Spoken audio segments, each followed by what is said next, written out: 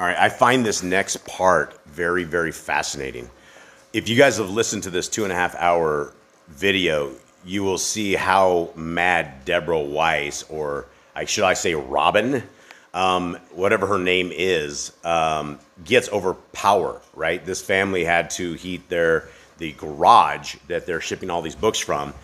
And it's very interesting, and there's a lot of tales, because the things that we have seen in the spending of Deborah Weiss, aka Shalom, is that she spends enormous amounts of money on herself. But when it comes to the people shipping the Bibles, she is a complete Nazi. She completely will run the people in the muck. She will cut them off while she's spending exorbitant amounts of money.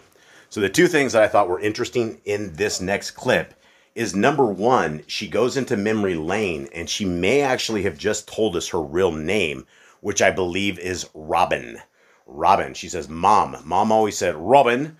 And then the other tale is that they didn't want to pay for power, right? The power bill was upsetting them, and so they wanted these people to put wood out there, but they did not provide the wood for them.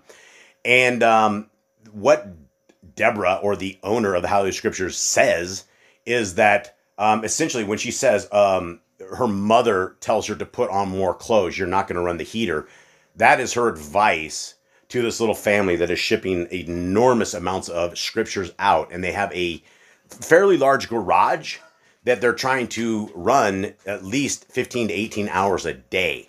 So it is very critical that we understand the heart, mind, and soul of the people at the HalleluYAH Scriptures and how they act and how they operate.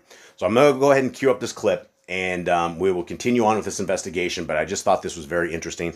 We do get probably a real name out of her, and this is the first time I've ever heard Robin. I've heard probably 8 or 9 different names, but I have never heard the name Robin before. So this will possibly lead to more clues and us figuring out who these people are.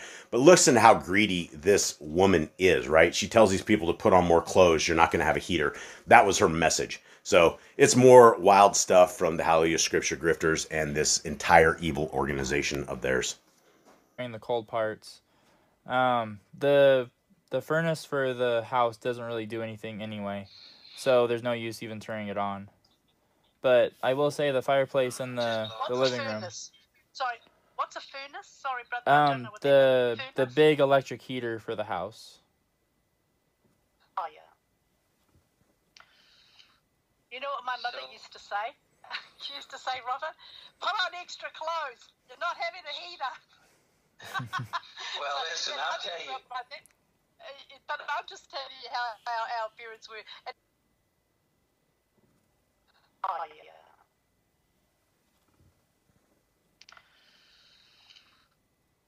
You know what my mother used to say? She used to say, Robert,